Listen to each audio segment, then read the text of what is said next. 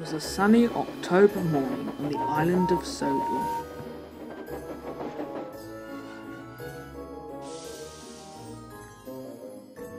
But James, however, was in a spiteful mood. Boko was at Wellsworth Station. Hello, James. Lovely weather, eh? Once Boko received his answer, it didn't take him long to realise that James was not very happy. Heh, it's alright for you. You don't have a firebox. I'm extraordinarily hot. Oh, sorry about that. Why are you sorry? It's not your fault I'm a steam train. I also have a lot of extra passengers, and I have to hurry to get them to their stations on time. Well, if you're hot, I suggest you don't go so fast. Who are you to tell me what to do, Boko? You are, after all, only a branch line diesel. Boko was upset as James departed from Wellsworth.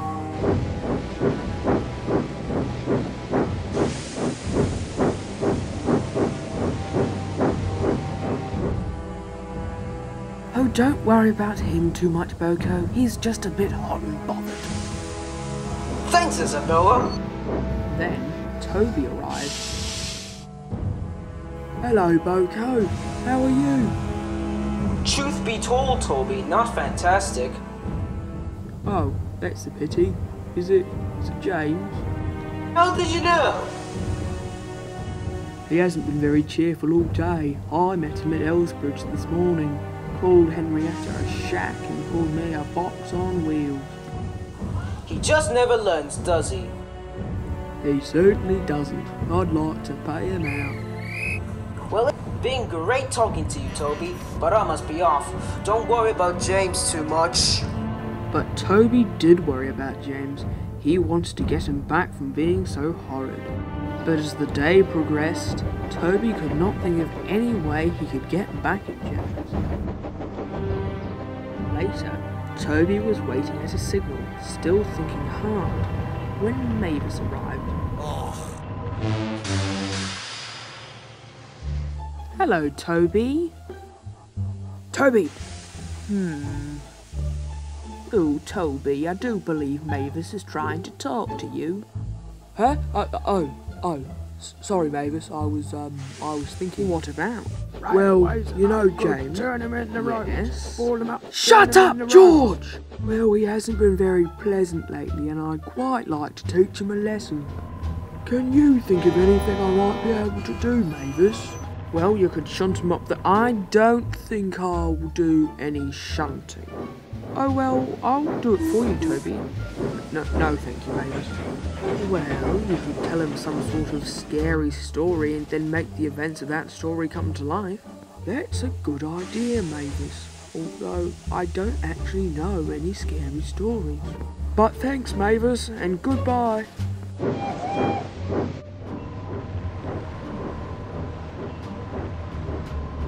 Later, Toby was in the yard waiting to return to his shed when his driver returned from the yard manager's office. I've got exciting news, Toby.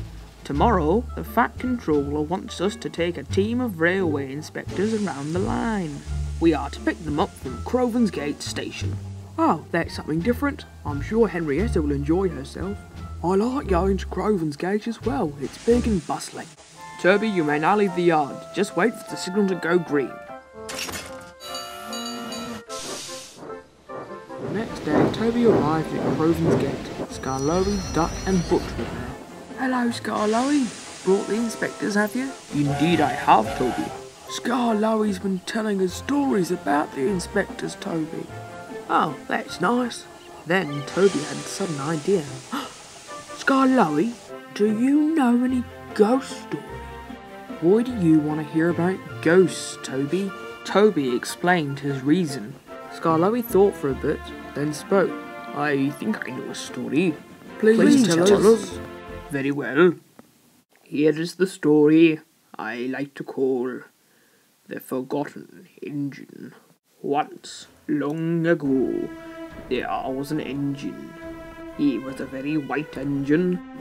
He was as white as, well, a ghost. He had no name, only a number, 47.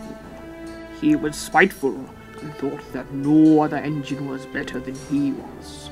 But he worked hard too and was a valuable asset to the railway. He worked on the small Peel Godred line.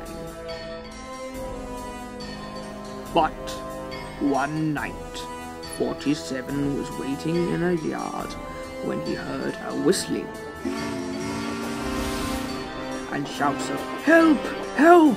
I can't stop!" A runaway train was heading straight toward 47. The engine which was running away was old and ready for scrapping.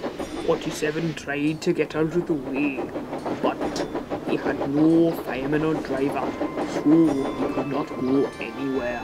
"Help! Help! Not me! Ah!"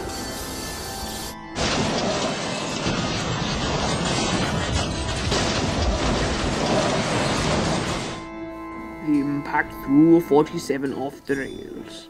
47 was damaged, but not beyond repair. But repair was an expensive option, and the manager decided it would be a lot cheaper to scrap him and get a new engine.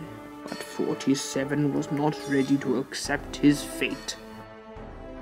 Nearly 2 weeks after he had been scrapped, the body of the manager was found near some railway tracks. And beside the body, there was a nameplate. The nameplate read 47. And another 2 weeks later, after the manager was killed, the new engine mysteriously disappeared. 3 days later, it was discovered in a lake. Another night, a while after the engine was found, there were reports of a runaway engine, white like a ghost. Workmen quickly rushed to derail the engine by ripping up the tracks, but it never arrived. Where's that train? It is rumoured every October 31st, 47 returns, looking for his next victim. For a while, the others remained quiet. Then, Toby spoke. "Now that is a decent story. It sends shivers through your boiler. I can't think how long it took for you to make that story up, Skarloey." Skarloey looked at his buffers and then spoke. "It took a long time, Toby." But Skarloey didn't sound as if he were telling the truth. Maybe it wasn't his story at all. Later, Toby was in the Peel Godred yards talking to the Fat Controller. He was telling him his plan about getting back at James. The Fat Controller agreed to Toby's plans and strolled away. No sooner had the Fat Controller left, James arrived. He looked cross and confused. "Why have we stopped?" "You're completely out of water, James. Quick, Reg, go tell the signalman." So James's fireman set off for the signal box. Toby saw his chance. "Hello, James. Would you like to hear a story to pass the time?" "That depends. What sort of story?" "A ghost story." Go ahead. Do your worst." So while Toby told James the ghost story, Toby's fireman talked to James's driver and told him their plans. He agreed. He was sick of James too. And by the time James's fireman had returned from the signal box, Toby had finished the story. "What rubbish," snorted James. "Toby, we are to help James to the water tower," said his driver. So they did. "Oh, can't you go any faster, you stupid tram? This is the slowest journey I've ever had." "Thanks for sparing my feelings, James." That night, James arrived at Kelsthorpe Road station. Sir Topham Hatt was on the platform, Toby's plans were coming into fruition. "Hello, James. Murdoch was due to take a heavy goods train to the Peel Godred yard, but his regulator has jammed shut, so I need you to take his train instead." "Certainly not. I despise trucks." "You fail to see the fact, James, that I was not asking you a question, I was telling you to do something. Now cease your whinging and get coupled up." James was furious. He took out his anger on the unfortunate trucks. "Ah, you twit!" "Shut up. Now, let's get going. I'll show them how to handle trucks. A little while after James had left, an obscure shape glided into the station. Gordon was startled. "Ah, who are you?" Oh, Toby, why are you dressed like a ghost?" "I'm going to scare James. He's been ruder than ever lately. I'm going to spook him in the Peel Godred yards." Well, good luck then." "Why?"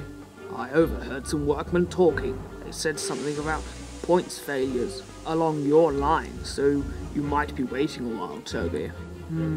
I don't like the sound of that." It was very late when James finally reached Peel Godred yards. He was most annoyed. He was surprised to see Duke and Sir Handel from the Skarloey Railway there. "What are you two doing here?" "We were on our way up to the Blue Mountain Quarry when we heard news that a tree had fallen on the line. It still hasn't been moved." "Yes, so we're going to stay the night here." "Heh, good thing I'm not." That was when James's driver spoke up. "I wouldn't be too sure about that, James." "What do you mean?" "What he means is, you're going to have to stay the night here as well. We want to get home to our families." "But that's not fair. There's no shed here." "Duke and Sir Handel don't have a shed, and you see them complaining? We'll just shunt the trucks into a siding and be on our way home. The yard manager's lent us his car." Soon James had shunted away the trucks and settled down in the siding. Duke and Sir Handel were already asleep. James was too cross to sleep. He was thinking about insults when... "I didn't think any trains were scheduled tonight." He then heard a distant puffing. "Who's there?" No reply. Whoever it was getting closer.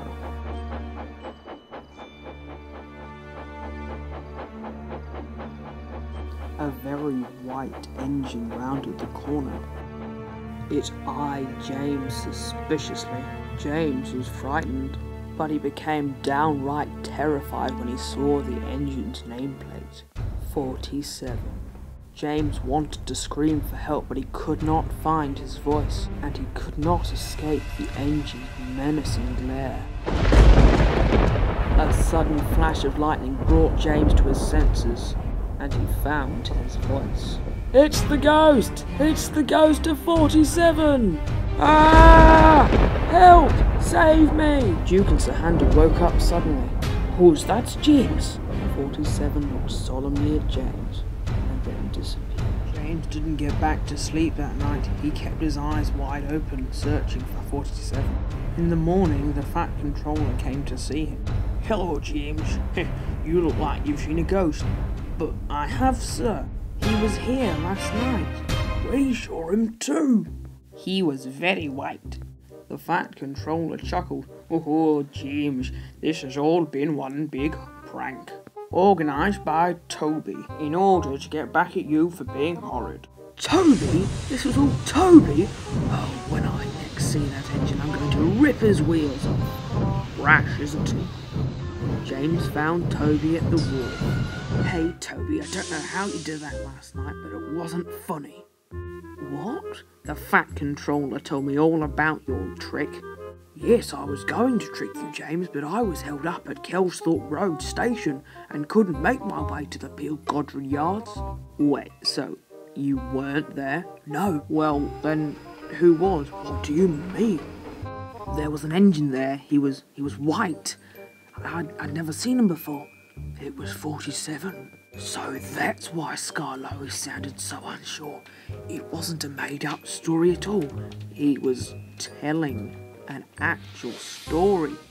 So that's why the story's called The Forgotten Engine. Nobody remembers him. 47 lives."